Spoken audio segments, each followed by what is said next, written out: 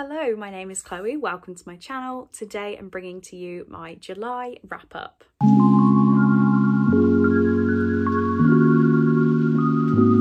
So this seems like a pretty chilled setup. This is because I have poorly planned my time, and I'm filming this very late on a Sunday before I start my working week, which has a lot of studying involved as well as work. So apologies if this looks a little bit more thrown together. I'm trying my best with what I have and the time I have. So overall, July was a pretty much fine reading month, just to quote myself. I did read 20 books, which I know sounds really good, but I had no 5-star reads. My average rating came out at a 3.45, so that is okay for me, seeing as a 3 is still a decent book. And overall, I read 6,381 pages. That was split across 12 physical books, 7 audiobooks, and 1 poetry collection. I had 1 1-star book, 1 2-star books, 2 2.5-star books, 7 3-star books, 6 3.5-star books, 1 4-star book, and 2 4.5-star books. That's it. We've got there. So I have them in order. We're going to start from worst book of the month, building up to the best. The worst book of the month, the book I rated 1 star, is The Last House Guest by Megan Miranda. I really did not enjoy this one. I still would not be able to tell you what happened.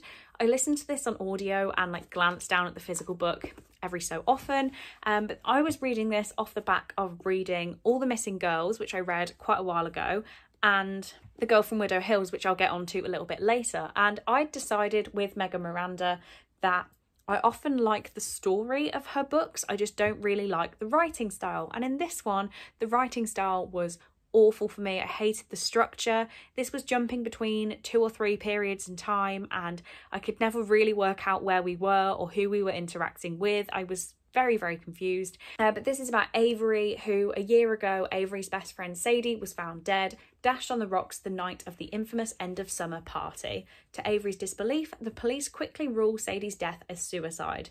A year later, new evidence surfaces that suggests Sadie was murdered. Evidence that places Avery under suspicion. Grief-stricken and ostracized, Avery must clear her name before she's branded a killer. And so I hated the structure, and I also hated how this worked out. Obviously, I can't tell you what I didn't like about it, but it did my least favourite thing in thrillers in terms of what has happened. The big reveal was my least favourite big reveal that they can possibly do. So 1 star, and it's gone from my life. Well, it will be going from my life. Next, my 2-star read was Cruel Summer by Juno Dawson. So I'm very sorry, Emily. I read this on Emily's recommendation from Emily Kathleen Reads. She picked it for my TBR this month, and I really didn't like it. It's a YA murder mystery kind of thriller book about a group of friends who go on holiday to Spain, and a year before, a girl from their friendship group had died, and kind of similarly to this one, actually, it was branded a suicide, but they do not believe it was a suicide. And I hated this book so much. It wasn't completely awful. There were some redeeming factors, but yeah, it just wasn't a great time. I thought the big reveal was very obvious. I thought everything was over the top, and there weren't really consequences for people's actions as I thought there should be.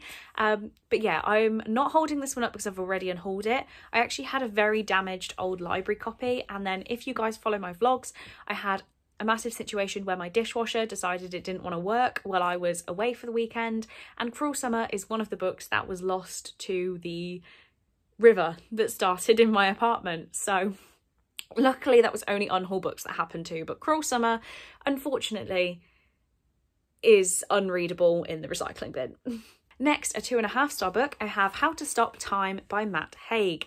So this was my buddy read with Emily from Novell Novels for the month, and sadly it wasn't my cup of tea. So I do also have The Midnight Library by Matt Haig, which I would like to give a go, but this one, I don't have it in front of me. It's in an unhaul bag somewhere.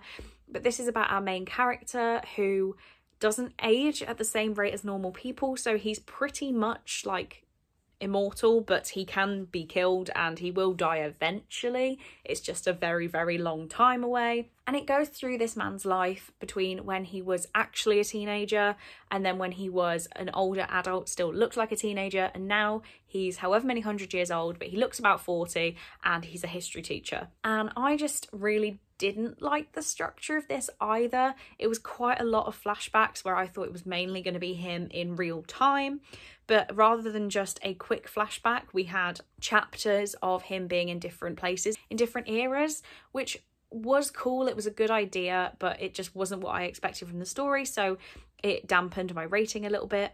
I also feel like the big reveal in this of what is actually happening with some different characters was really, really obvious, very predictable, and yeah, sadly I just didn't really enjoy it. But again, 2.5 stars meant it had to have some redeeming features, but sadly I can't describe them in detail. Then the other 2.5 star book was The Girl from Widow Hills by Megan Miranda. So I read that one before I read The Last House Guest, but yeah, The Girl from Widow Hills, this one, I did prefer Megan Miranda's writing in it. I enjoyed the setup, I enjoyed all the interactions between the characters. I thought the actual structure of the story was done very, very well, and I followed what was going on. So a completely different review to this book.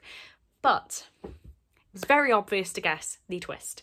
I guessed it from the first chapter when we knew the situation. So this is about a girl who is found, she goes missing, and she's found in the drains following a massive storm, and nobody really knows how she has survived, but she is found in these drains, and then her mom makes quite a lot of money off selling her story, etc. And the girl from Widow Hills just wants to move away, and she moves away and she changes her name and tries to live a normal life. And yeah, I thought it was very, very predictable. So I have decided at this point, after reading 3 of Megan Miranda's books, I will not be picking up another.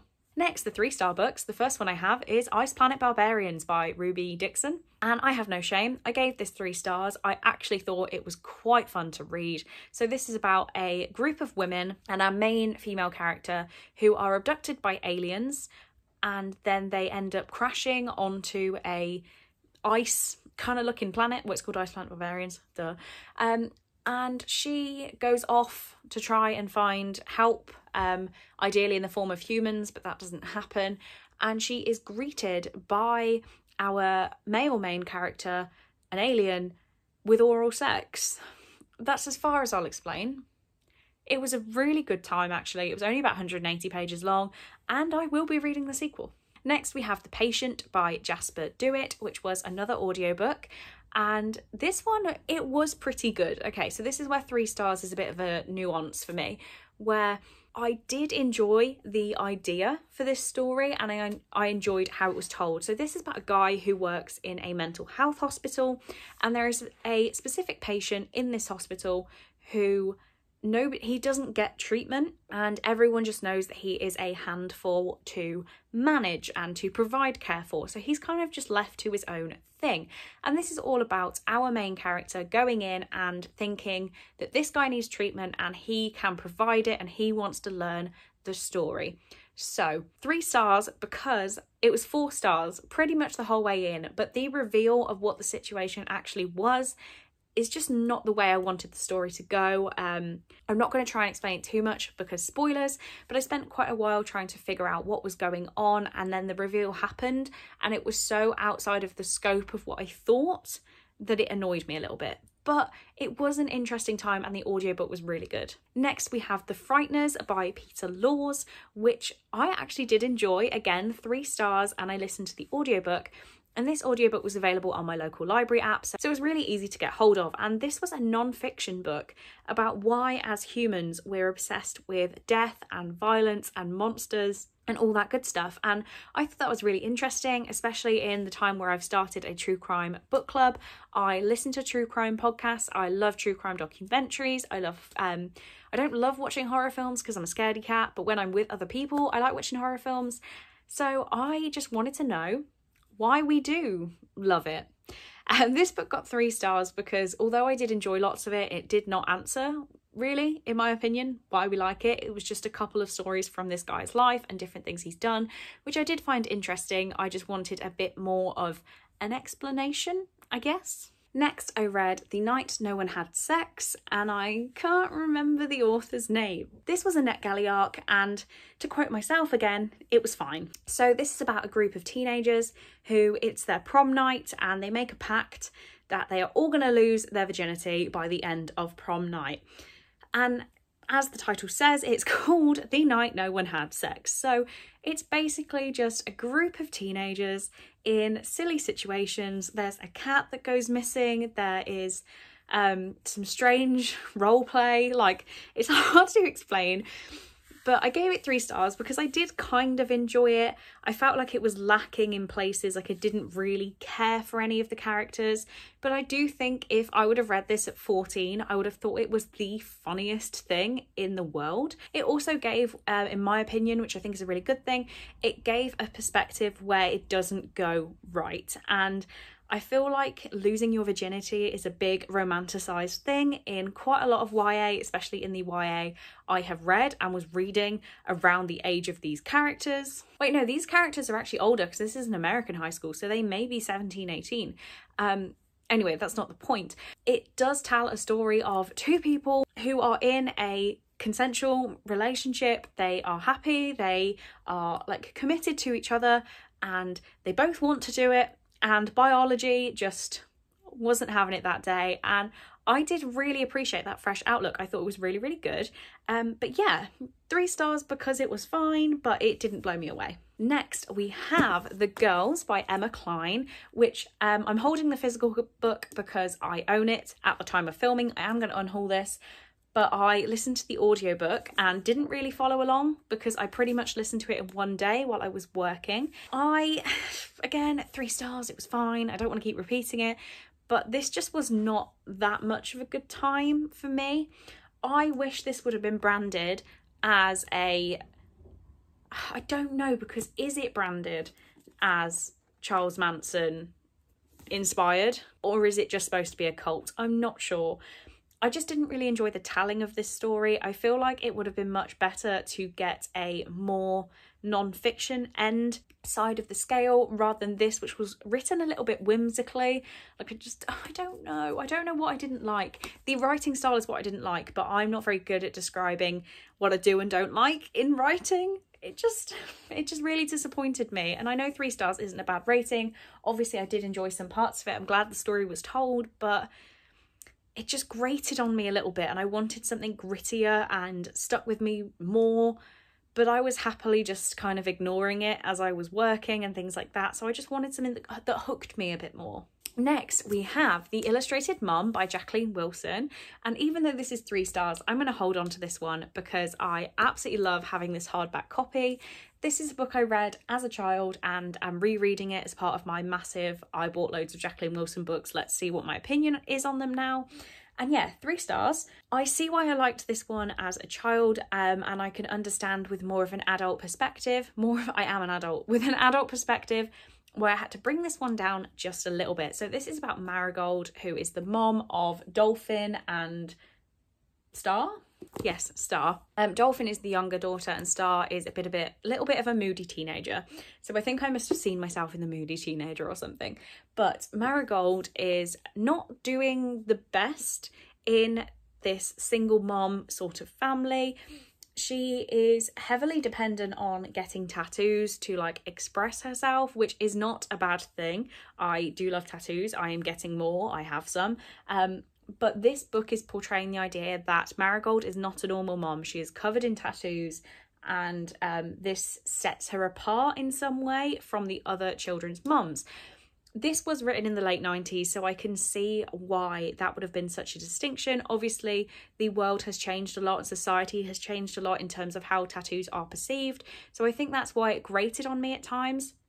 But I did enjoy the story of how Marigold comes to terms with mental health problems, etc. But in today's media, I think there are better things to read that are representative of all styles of parenting that do not link styles of physical expression with mental illness explicitly, because they're 2 very different things. I don't know if that made much sense, but I don't want to spoil it too much. but it was heavily focused on saying that because she had a mental illness, she had tattoos and she was a bad parent. Like they weren't mutually exclusive things, if that makes sense. Next, a controversial one. I rated The Wicker King 3 stars.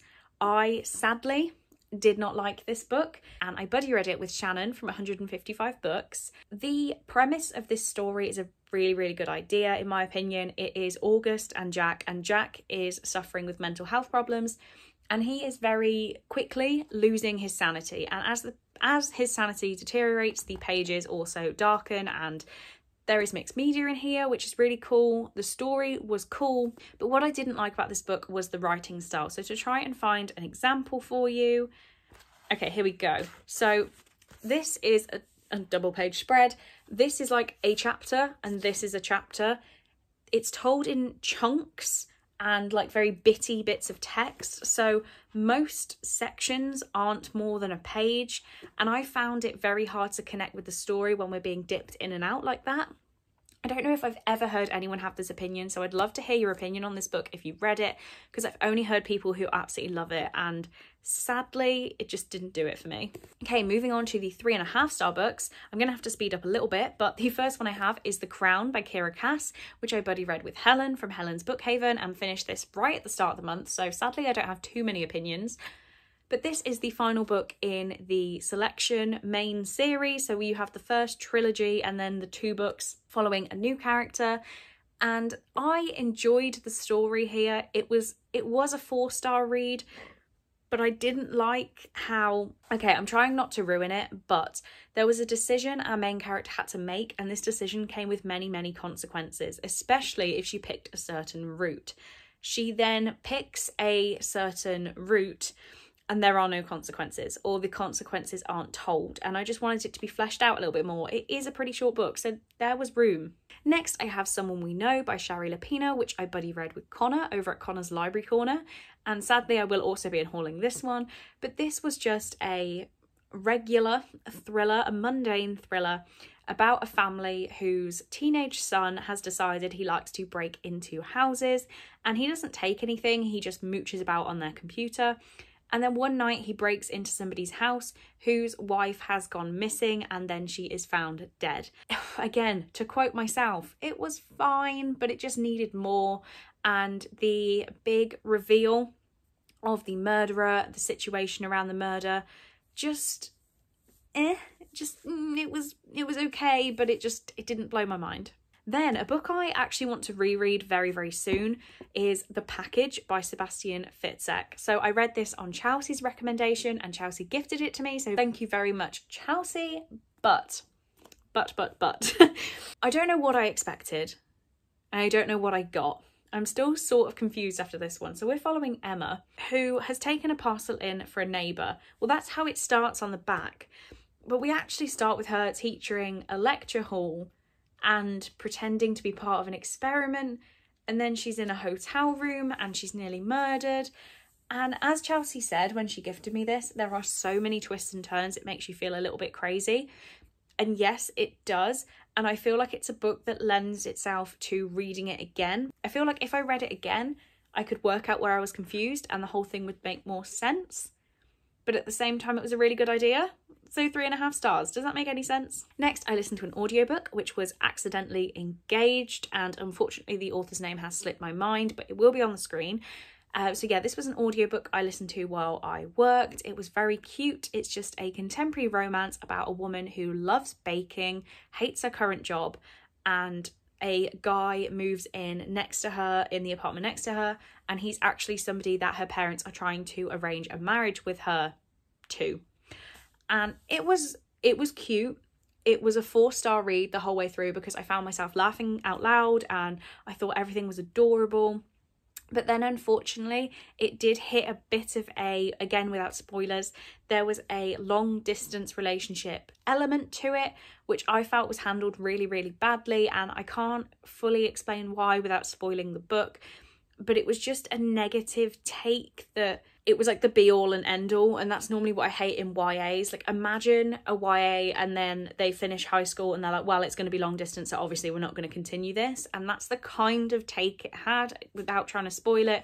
and I just didn't need that in my life this month, so I knocked down half a star, but it was pretty cute. Next, I read Then She Was Gone by Lisa Jewell, and I don't remember much of this at all. So maybe I need to lower this rating because I have no idea. Oh no, I've remembered it now. Okay, this was really good, but that will be why I gave it 3.5, not 4. Like, one of the reasons, this is very, very forgettable. To the fact that I've just had to skim, like, I looked at the back to try and figure out what the story was. But this is about Ellie, who is her mum's like A-star student, happy-go-lucky girl, and she goes missing when she's supposed to be at the library. Then Laurel, the mum of Ellie, makes a new friend, and he has a daughter that is the spit-in image of her daughter when she went missing. So it's weird, it's very weird.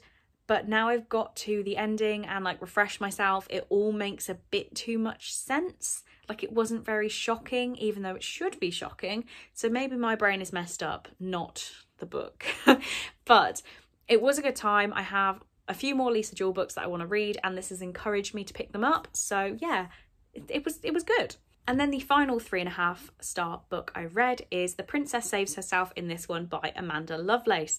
And oh my God, Chloe has actually rated poetry. So I have said in my past few wrap-ups that I'm going to not read poetry anymore because I don't get it. But I had this one on my iBooks account, and I had some time to waste in the car. I didn't want to start a new book, and I thought, you know what, I'll start this poetry collection and I can just chip away at it when I feel like it.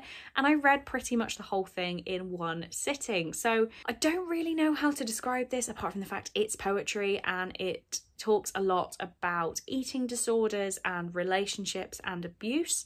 And there were a few poems in here which really got me. Like, there was like a little tickle in my throat and I thought, oh no, I'm gonna cry.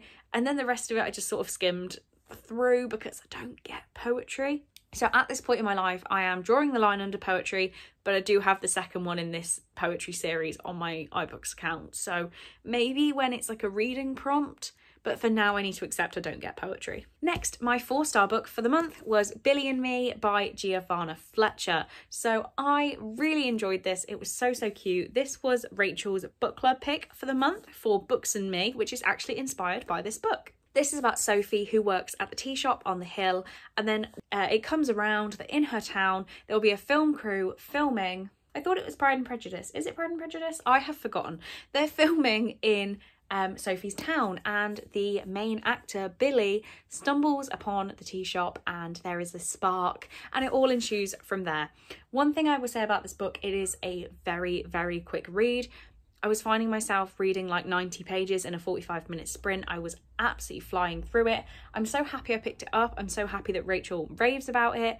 It's not the most amazing book I've ever read. I couldn't give it 5 stars, but it's definitely worthy of a 4. It's a very good time, and I'm going to keep it around for the next time I need a little pick-me-up. So now we're on to my 2 favourite reads of the month.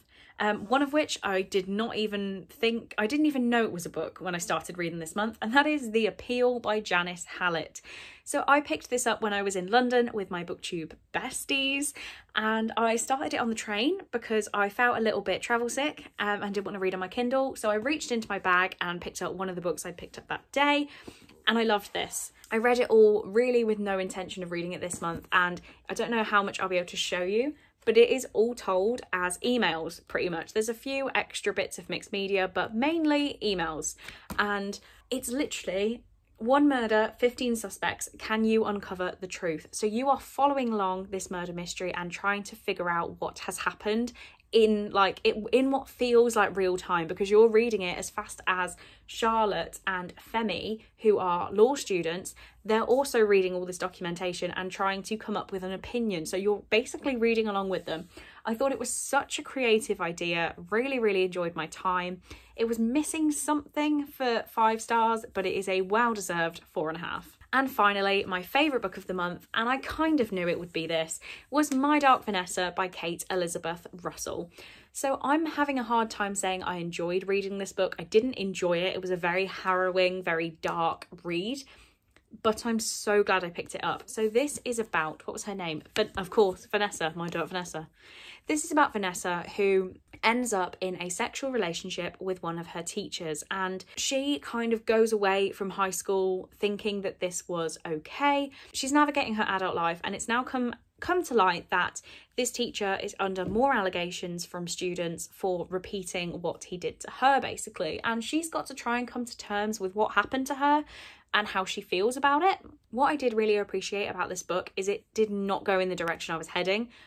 We are kind of going through Vanessa's feelings, and I thought they would conclude at a certain place, but they did not. And I enjoyed having that insight into someone else's brain. Obviously this is fiction, but getting an answer I didn't think I would get when we're following the same story was interesting. I like knowing different perspectives. Sadly, the ending just fell a little bit short for me, which is why it can't get 5 stars. It has to get 4.5, because I read this in one sitting. I loved it so much, but we got to the ending and it was like, I needed a bit more. But if you feel able to read this book, I would definitely recommend it. It was a very dark time, but I'm so glad I did it. So there we go. Those are the 20 books I read this month. Let me know if you've read any of these, if you have any opinions, but this footage is already very long, so I'm going to wrap it up here and say thank you so much for watching. I really do hope you enjoyed, and I will see you in the next one.